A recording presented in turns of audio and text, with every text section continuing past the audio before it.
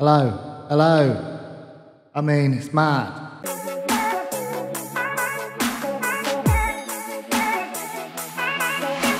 Right guys, Neil from Neil Collins Recording. Welcome to my channel if you're new, welcome back to my channel if you're not. Either way, really appreciate you tuning into this video. So today I'm doing another microphone review for you guys. This time it's the Mirfak Audio TU1 USB condenser microphone. So I'm going to do a quick unboxing, see what we get, and do a few audio tests for you. So if you do enjoy the video and find it useful, please do give it a thumbs up, leave a comment below, subscribe to the channel and hit that notification bell so I can let you know when new content is released. So just before we get into the unboxing, I'll just run through a few of the specs with you. Smooth frequency response with high quality condenser diaphragm. So it's a condenser microphone, so it should just pick up the audio going straight into the microphone, not from the sides or back. In terms of frequency response, it says 30 Hz to 20,000 Hz.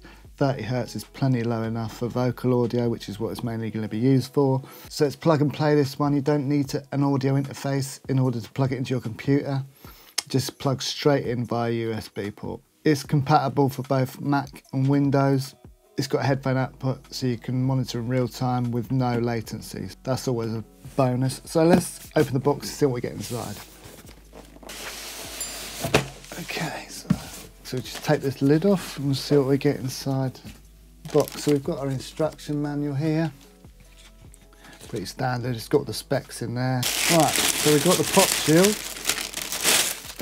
Pop shield feels okay, fairly robust, it's not squeaky, so that's always a good sign. It's got double-sided mesh on it. Mesh feels quite thin, but it is a budget USB microphone and it'll do the job for any pops and clicks, I'm sure. So that's the pop shield. Got a USB cable.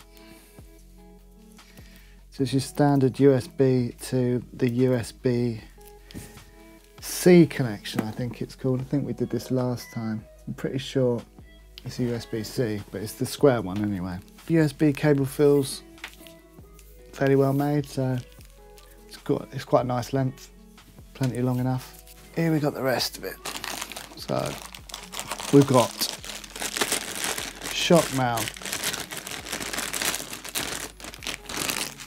There's not much weight to it, it is quite plasticky, but like I said before, it is a budget USB microphone, so I'm not expecting it to be the best shock mount. Okay, so we've got the desk mount for it. It's quite nicely made and it will definitely do the job if you wanted to mount it on your desk. We've also got the mic cover. Always good to have one of these, extra protection against pops, clicks, and this is quite thick actually, it's quite a nice one. So what else have we got? So we've got another mount here. Again, it's quite plasticky. It's got like a metal attachment here, but the rest of it is plastic. It's got the adapter that you might need for the microphone, so that's cool. And then this would just attach to your desk stand, and then you would attach your microphone to this.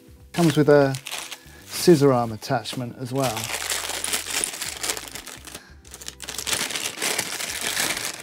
This is the clamp for the scissor arm connection. It's all metal, it's quite nice. It's got a nice rubber protector for your desk there, so that's good, stops it scratching the desk. It'd be nice to have one on this bit as well, but they never do for some reason. But this bit's going to be underneath the desk, so it doesn't really make too much of a difference. It feels like it's going to provide some protection, so that's always good. Okay, so there's your clamp. So here's the actual arm itself.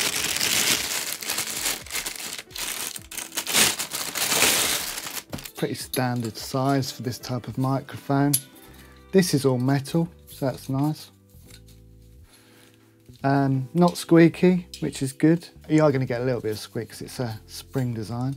But no, that feels quite sturdy actually. Like I said, it's all metal apart from there's a few knobs that are plastic, but it feels really well made. It feels quite sturdy, and this is the attachment for the microphone here. And here is the microphone itself. It's all metal, it's quite small. It's got a nice metal connector on the bottom. The buttons are metal and they feel quite nice. There's a little bit of resistance and there's a definite in and out point, which is good. Microphone just screws into the desk mount as So there we go. So that's how it would attach to the little desk mount. Just going to set up the scissor arm quickly, and then we'll do some audio tests with it. So let's just do that now. Get this scissor arm set up and we'll go from there. So the clamp just clamps onto the edge of the desk like so. That's nice, quite a nice sturdy connection there. And then the scissor arm just goes into like so. There we go, that's the scissor arm connected. Okay, so here's the other end of the microphone, and this is where we're gonna attach our shock mount, like so. Unfortunately, if I put this, because this just pushes into the shock mount, like so, if you push it all the way into the shock mount, it's going to cover some of the buttons. Now I want to be able to show you what the buttons do. So for the purpose of this, I'm not going to use this shock mount, and that's a bit annoying. Only really covers the mute button and possibly the headphone input. Unless I'm doing something wrong, then that's just a bit annoying. But you do also get the other attachment, which is what I'm going to use now, just so I can show you how it all works. So as you can see, so we've got volume, we've got echo. Ooh, going to show you that in a minute. That's exciting, isn't it? And then we've got a mute button here that just mutes it on and off.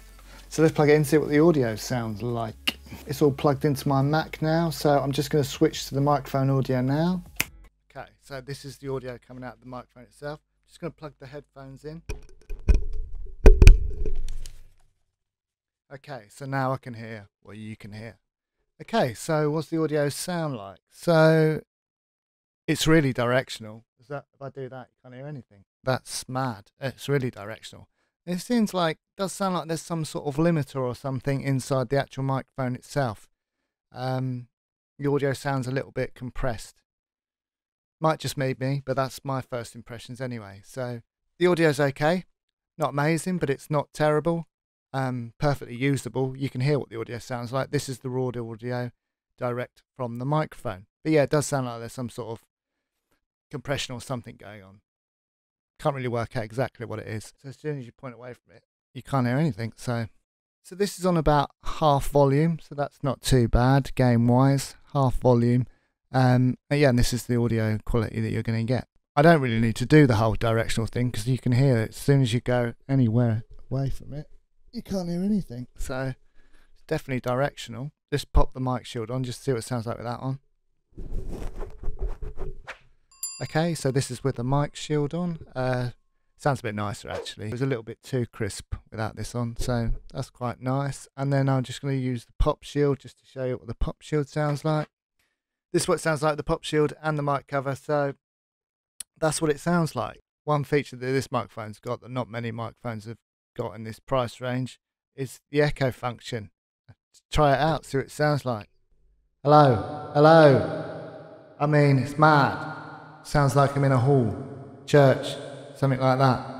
Yeah, it's got one of those built into this, so if this is your thing, you want to sound like this, get one of these. Something a little bit different. Probably no good for voiceover audio or anything like that, or if you're doing a podcast, but if you're doing a bit of gaming, just want to jazz it up a little bit and go all the way up to this. Sound like you're in a massive cathedral or something. So that's your thing. And you do have this button on here that does that in real time. And then you've got the mute function button at the bottom. It's green, and then when you press it, it goes red. Press it, it goes green again. So let's just turn the volume all the way up so you can hear what the noise floor sounds like on it. Okay, so that's the volume all the way up. There's hardly any noise at all, to be fair, and that's why I think there might be some sort of limiter or something in there. Some sort of compression built into the microphone. I'm not sure, not 100% sure, but there's definitely something going on because there's hardly any noise at all, background noise, which is good. So there you go, that's the volume all the way up. So I'm going to switch back to my lapel mic and just give you a quick conclusion.